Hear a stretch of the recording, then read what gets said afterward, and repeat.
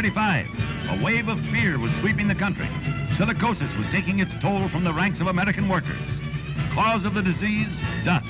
Results of the disease, disablement, poverty, death. Cure for the disease, none. Throughout America, workers exposed to dust grew fearful of their health, of their very lives. 1936. Amid these alarming events, the Secretary of Labor called together a national conference to study this disease. A committee of 60 experts was appointed, and a year later reported to the Secretary of Labor. But let's hear from Miss Perkins herself. After a year of work, the National Silicosis Conference Committee has just made its report of findings and recommendations. And I feel it to be my duty to make this report available to the working people of the United States and to their employers by every available method. This report shows how silicosis occurs, where it occurs, and what the disease is, and it makes recommendations for its practical control. Above all, the report emphasizes that these control measures, if conscientiously adopted and applied, that silicosis can be prevented. This is the story of silicosis, a disease of the lungs caused by breathing fine particles of dust containing silica. Granite dust. Its small particles consist mainly of free silica. The smaller the particles, the greater the danger to human lungs. Here is a fine mesh screen with over 100,000 openings to the square inch. Notice how readily the silica dust passes through.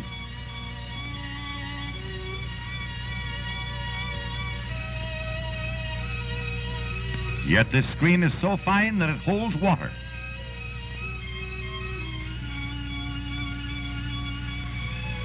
Every drop poured into the sieve is poured back into the glass. Here, dust particles taken from the air are being analyzed to determine workers' exposure. Granite dust, particles of which can enter a workman's lungs and cause trouble. This cross-section shows the nose and throat passages through which dust is inhaled into the lungs. The fine dust particles enter the lungs and settle in the terminal air spaces. Physical and chemical changes occur. Scar tissue forms. Small at first, these scarred areas grow larger as time goes on. This tissue is fibrous, tough, and inelastic, and the lungs cannot adequately perform their task of carrying air to the blood. As a result, the affected worker becomes so short of breath, he can no longer do his job. This magnified section shows the alveoli, or small air spaces in the lungs. They supply life-giving oxygen to the blood. Silica dust clogs these spaces and deadly scar tissue forms. This is the way a silicotic lung appears to the X-ray. The black areas are dead tissue. Among many industrial operations where a silica hazard exists is the quarrying of granite, sandstone, flint, and other silica-bearing rock. This 35-ton block of stone has been hewn out of the quarry by pneumatic drills. These drills are dust producers. Those men are drilling in granite, and the dust cloud arising contains large quantities of free silica. The trade calls these tools jackhammers, but workmen often call them widowmakers. These men are exposed to a serious silica hazard. Imagine breathing quantities of dust like this, 8 hours a day, day after day, year after year. After the stone is quarried, it is taken to the plant for surfacing and finishing. The granite surfacing machine produces quantities of dust. The worker must stand close to the machine in order to operate it. He is breathing dangerous dust. When crushed stone is passed over a vibrating screen, more silica dust is dispersed into the air. Workers nearby cannot escape this dust. Finely pulverized granite is put into bags to be used as asphalt filler or other uses. This machine is being operated in such a way that the workman must breathe in clouds of harmful dust, and this man is totally unprotected.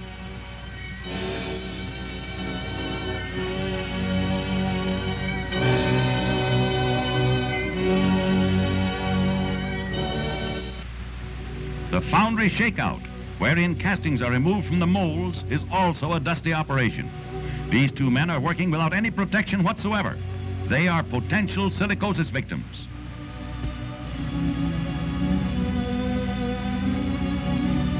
Here is a typical American workman. one of the million who are dangerously exposed to silica dust. His name is John Steele. Once a master molder, he is still working in this foundry after years of exposure to silica. Once strong and healthy, John Steele is now weak and emaciated. He is short of breath. He cannot do even this work properly.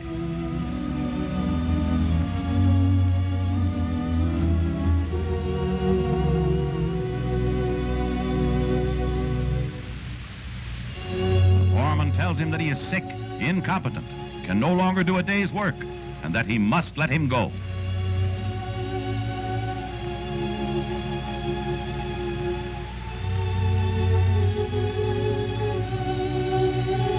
He hands John his last time slip.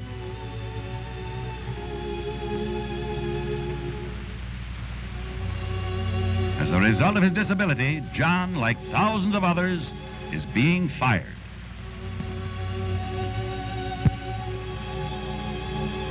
He is paid off. Broken in health and in spirit, out of a job, he must seek work elsewhere. John Steele was more fortunate than many another silicosis victim.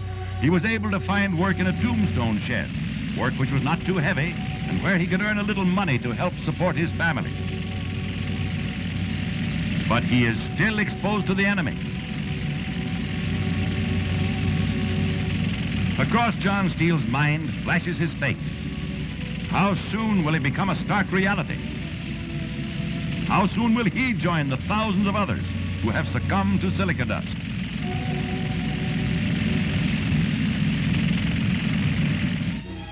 These thousands shall not have died in vain if we use the knowledge we have gained to save others from the same fate. We know the practical engineering methods which will control the death-dealing dust. This worker has been employed at a dusty trade for several years. He is healthy, robust. He can put in a full day at hard work. Notice his deep chest and good general appearance, despite years at his trade. He periodically goes to a skilled doctor in whom he has complete confidence. The doctor gives him a thorough physical examination, just as a check on his condition. This examination includes, among other things, the making of a routine X-ray film. Although a final diagnosis of silicosis cannot be made by X-ray alone, an accurate diagnosis is impossible without it. His healthy chest looks like this to the X-ray. There are no silica spots. He has been protected from dust. Notice the difference between the normal X-ray on the left and the silicotic lungs on the right.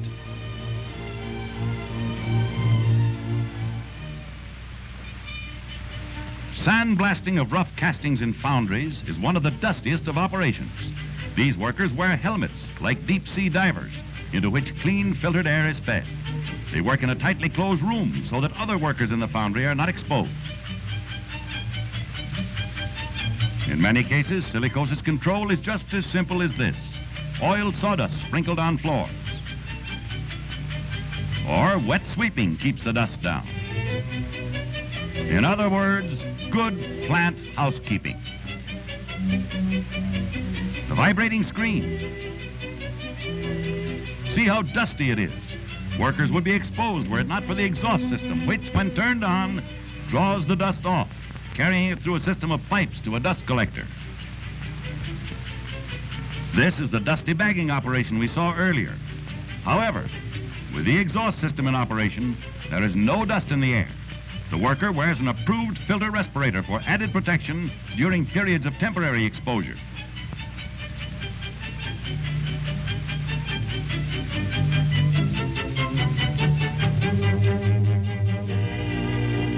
In this close-up, the dust is being carried at high speed into the suction system where it is collected.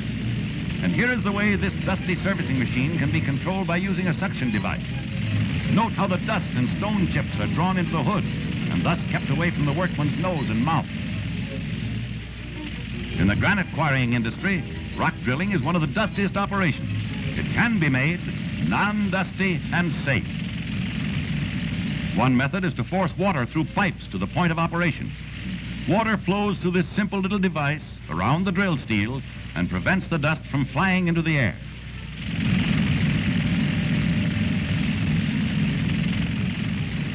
Here's another wet method used in the quarry. Water is fed through a hollow drill to the cutting edge of the tool. Notice the complete absence of dust. Had our John Steels worked under these conditions, they would never have developed silicosis and could have continued to work at their trades in safety and comfort. We have seen but a few of the practical, simple, and inexpensive control measures in actual use. However, they must be adopted more widely by employers, used more consistently by workers, and required more generally by state and other agencies. Silicosis can be entirely prevented. The Division of Labor Standards will give you full information. Stop silicosis.